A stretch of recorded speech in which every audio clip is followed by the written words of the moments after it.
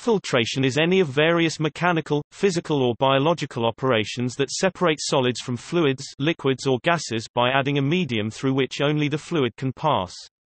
The fluid that passes through is called the filtrate. In physical filters, oversized solids in the fluid are retained, and in biological filters particulates are trapped and ingested and metabolites are retained and removed. However, the separation is not complete. Solids will be contaminated with some fluid and filtrate will contain fine particles, depending on the pore size, filter thickness and biological activity. Filtration occurs both in nature and in engineered systems. There are biological, geological, and industrial forms. For example, in animals including humans, renal filtration removes waste from the blood, and in water treatment and sewage treatment, undesirable constituents are removed by absorption into a biological film grown on or in the filter medium, as in slow sand filtration.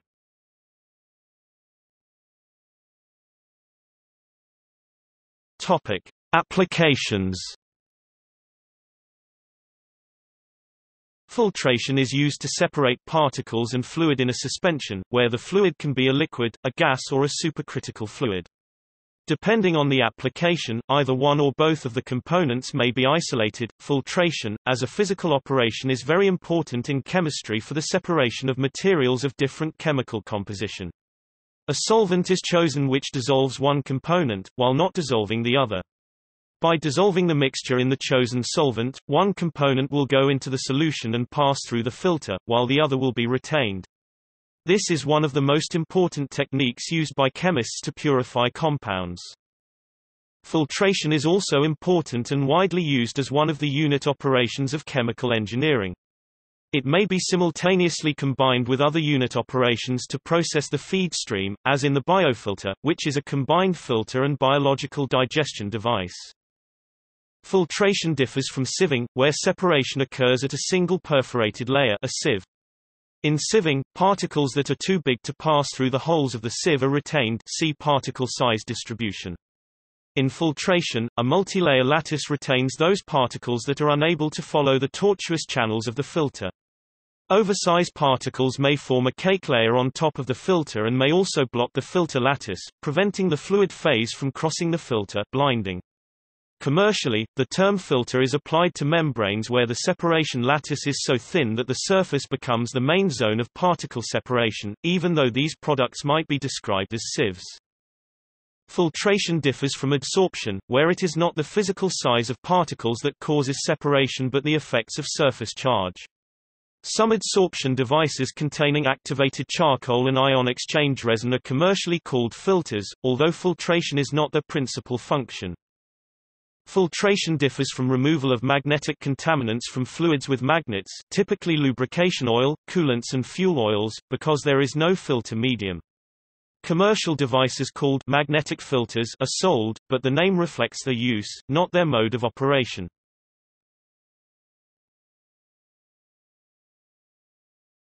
Topic: Methods. There are many different methods of filtration, all aim to attain the separation of substances. Separation is achieved by some form of interaction between the substance or objects to be removed and the filter. The substance that is to pass through the filter must be a fluid, i.e. a liquid or gas. Methods of filtration vary depending on the location of the targeted material, i.e. whether it is dissolved in the fluid phase or suspended as a solid. There are several filtration techniques depending on the desired outcome, namely, hot, cold and vacuum filtration. Some of the major purposes of getting the desired outcome are, for the removal of impurities from a mixture or, for the isolation of solids from a mixture. Hot filtration method is mainly used to separate solids from a hot solution. This is done in order to prevent crystal formation in the filter funnel and other apparatuses that comes in contact with the solution. As a result, the apparatus and the solution used are heated in order to prevent the rapid decrease in temperature, which in turn, would lead to the crystallization of the solids in the funnel and hinder the filtration process. One of the most important measures to prevent the formation of crystals in the funnel and to undergo effective hot filtration is the use stemless filter funnel. Due to the absence of stem in the filter funnel, there is a decrease in the surface area of contact between the solution and the stem of the filter funnel, hence preventing recrystallization of solid in the funnel, adversely affecting filtration process. Cold filtration method is the use of ice bath in order to rapidly cool down the solution to be crystallized rather than leaving it out to cool it down slowly in the room temperature. This technique results to the formation of very small crystals as opposed to getting large crystals by cooling the solution down at room temperature. Vacuum filtration technique is most preferred for small batch of solution in order to quickly dry out small crystals. This method requires a Buchner funnel, filter paper of smaller diameter than the funnel, Buchner flask, and rubber tubing to connect to vacuum source.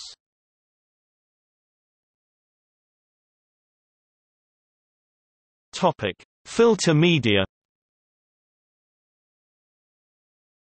Two main types of filter media are employed in laboratories: a surface filter, a solid sieve which traps the solid particles, with or without the aid of filter paper, e.g. Buchner funnel, belt filter, rotary vacuum drum filter, cross-flow filters, screen filter, and a depth filter, a bed of granular material which retains the solid particles as it passes, e.g. sand filter. The first type allows the solid particles, i.e. the residue, to be collected intact, the second type does not permit this. However, the second type is less prone to clogging due to the greater surface area where the particles can be trapped. Also, when the solid particles are very fine, it is often cheaper and easier to discard the contaminated granules than to clean the solid sieve. Filter media can be cleaned by rinsing with solvents or detergents. Alternatively, in engineering applications, such as swimming pool water treatment plants, they may be cleaned by backwashing. Self-cleaning screen filters utilize point-of-suction backwashing to clean the screen without interrupting system flow.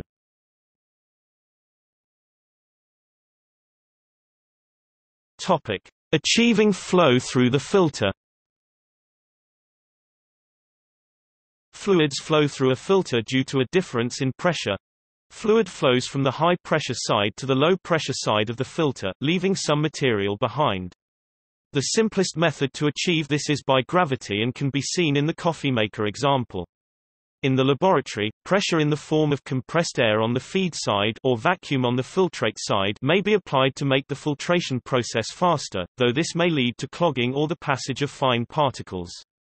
Alternatively, the liquid may flow through the filter by the force exerted by a pump, a method commonly used in industry when a reduced filtration time is important. In this case, the filter need not be mounted vertically. Topic: Filter aid. Certain filter aids may be used to aid filtration. These are often incompressible diatomaceous earth, or kieselguhr, which is composed primarily of silica.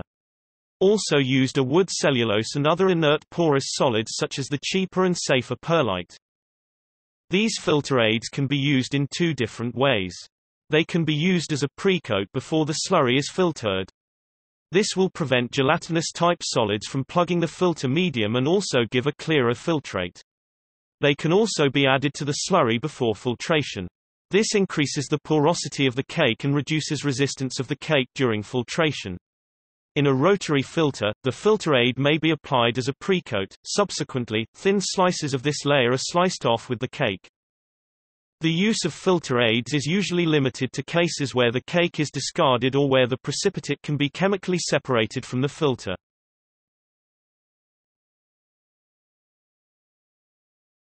Topic: Alternatives.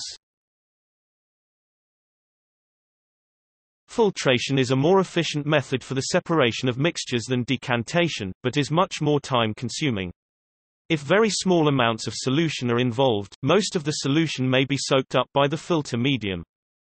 An alternative to filtration is centrifugation. Instead of filtering the mixture of solid and liquid particles, the mixture is centrifuged to force the, usually, denser solid to the bottom, where it often forms a firm cake.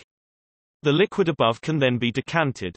This method is especially useful for separating solids which do not filter well, such as gelatinous or fine particles. These solids can clog or pass through the filter, respectively.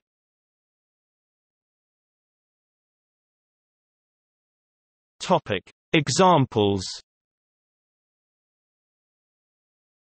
Examples of filtration include the coffee filter to keep the coffee separate from the grounds, HEPA filters in air conditioning to remove particles from air, belt filters to extract precious metals in mining, horizontal plate filter, also known as sparkler filter. Furnaces use filtration to prevent the furnace elements from fouling with particulates. Pneumatic conveying systems often employ filtration to stop or slow the flow of material that is transported, through the use of a baghouse. In the laboratory, a Buchner funnel is often used, with a filter paper serving as the porous barrier. Air filters are commonly used to remove airborne particulate matter in building ventilation systems, combustion engines, and industrial processes. Oil filter in automobiles, often as a canister or cartridge. Aquarium filter. An experiment to prove the existence of microscopic organisms involves the comparison of water passed through unglazed porcelain and unfiltered water. When left in sealed containers, the filtered water takes longer to go foul, demonstrating that very small items such as bacteria can be removed from fluids by filtration. In the kidney, renal filtration is the filtration of blood in the glomerulus, followed by selective reabsorption of many substances essential for the body to maintain homeostasis. See also